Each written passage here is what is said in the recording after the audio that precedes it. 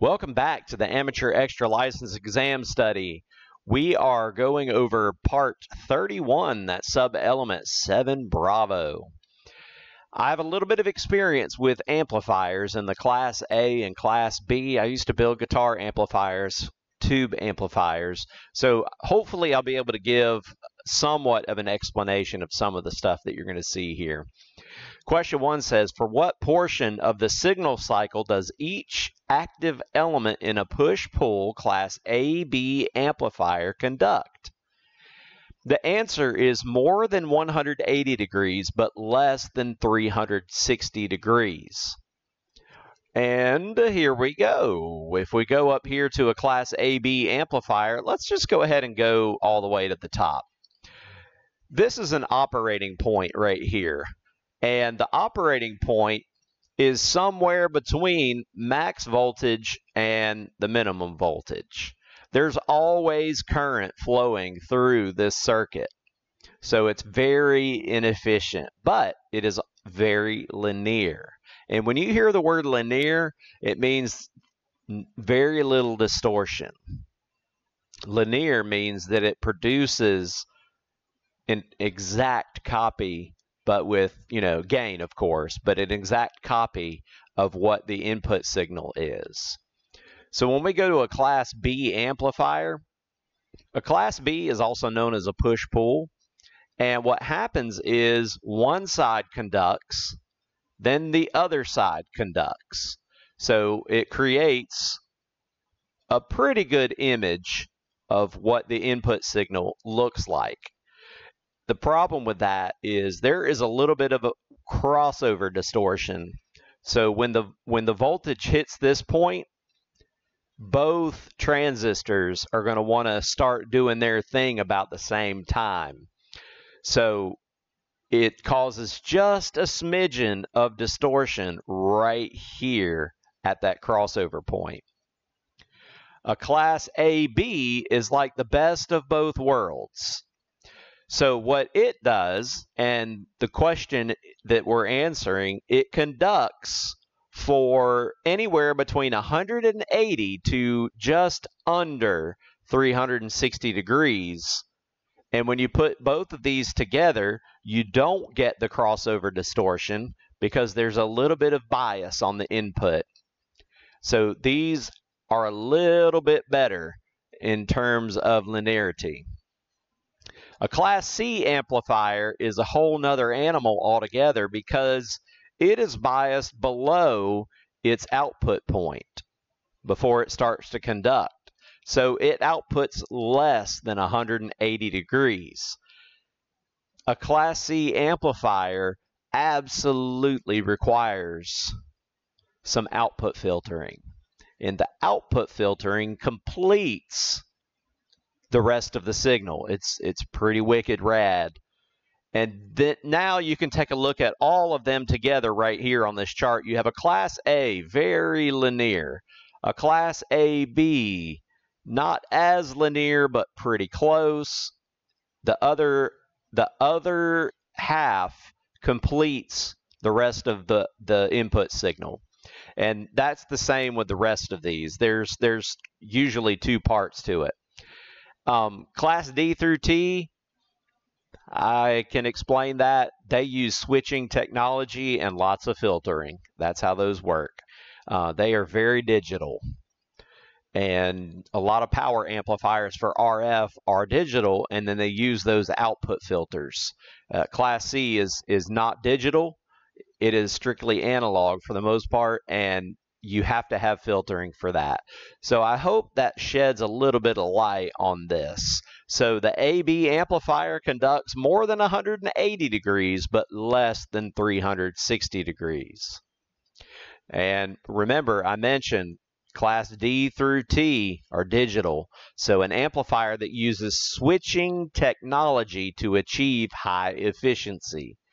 Class D and above are super efficient, but they're also not something we're going to be building at home real easy. What circuit is required at the output of an RF switching amplifier? Switching is a bad thing in terms of noise. So you have to have a filter to remove harmonic content. When you have switching power supplies, how many people complain about a switching power supply? You know why? Because they're inherently noisy. So you have to filter them. So if you see the word switching, that is going to be needing some harmonic filtering. All right, so question 4. What is the operating point of a Class A common emitter amplifier? Let's see. I don't think I have a common emitter, but I do have a common collector. So you can see that I've been reading a lot, even though I knew something. I was looking for something for you. This one is a common emitter right here. No, this is common collector. Sorry, common collector uses the emitter as the output. So on this one, it's talking about a common emitter instead of a common collector. So the emitter is going to be ground. Okay, so the operating point of a Class A common emitter amplifier is that they approximately halfway between saturation and cutoff, just as I showed you over here on the Class A amplifier. The operating point is between saturation and cutoff. Now, I called it max voltage, no voltage. It's pretty much the same thing. Saturation point and cutoff, those are the legit terms. What can be done to prevent unwanted oscillations in an RF power amplifier? That is to install parasitic suppressors and or neutralize the stage. And neutralization is providing some kind of negative feedback.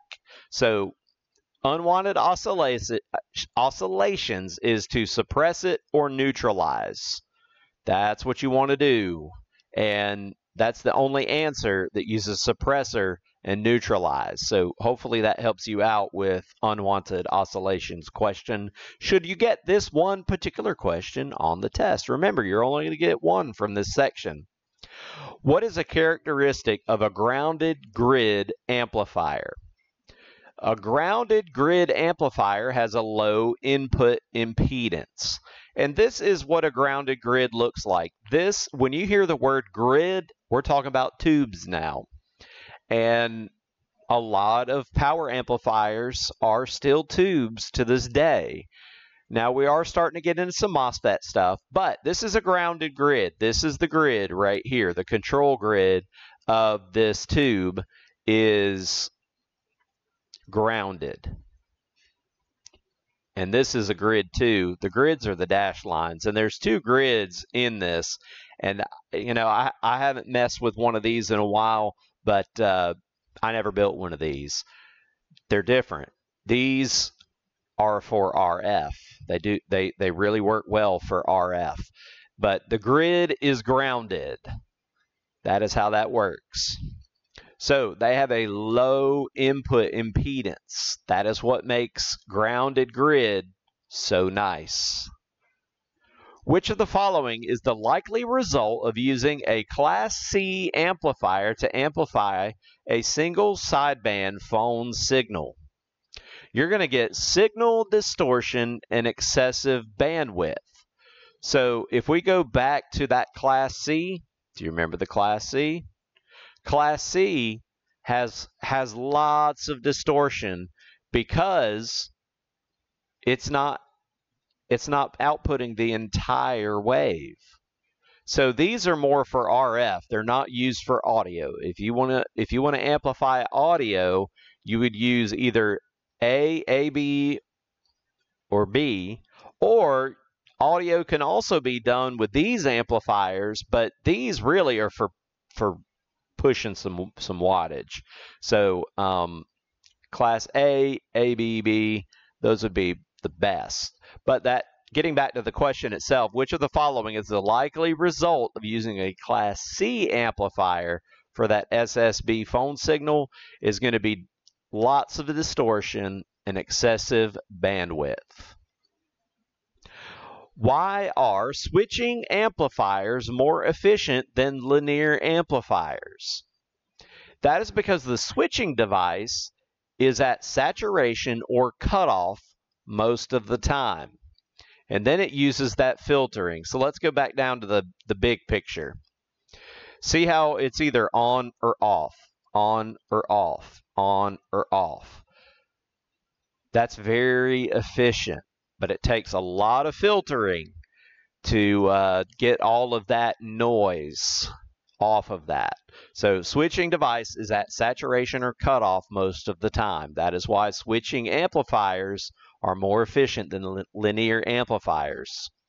That's also why switching power supplies are more efficient than your linear power supplies that use, I mean, they're always conducting. They use a lot of power.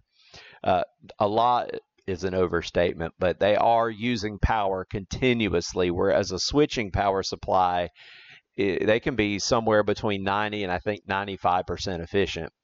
What is characteristic of an emitter follower or common collector amplifier? These are known as a unity gain amplifier. They're also impedance matching. The input and output signals are in phase. And that's why I had this one pulled up, the common collector amplifier. Notice the common collector is up here. And what goes in is the same as what goes out. But the gain of this is known as about 1 or unity. So it's a follower, a voltage follower. All right, so that's why it's called a follower. Input and output signals in phase. Okay, now to some tough stuff here. In figure E7-1, what is the purpose of R1 and R2? From your basic electronics, this is a voltage divider. If you recognize it as a voltage divider, then you'll know that this is voltage divider bias.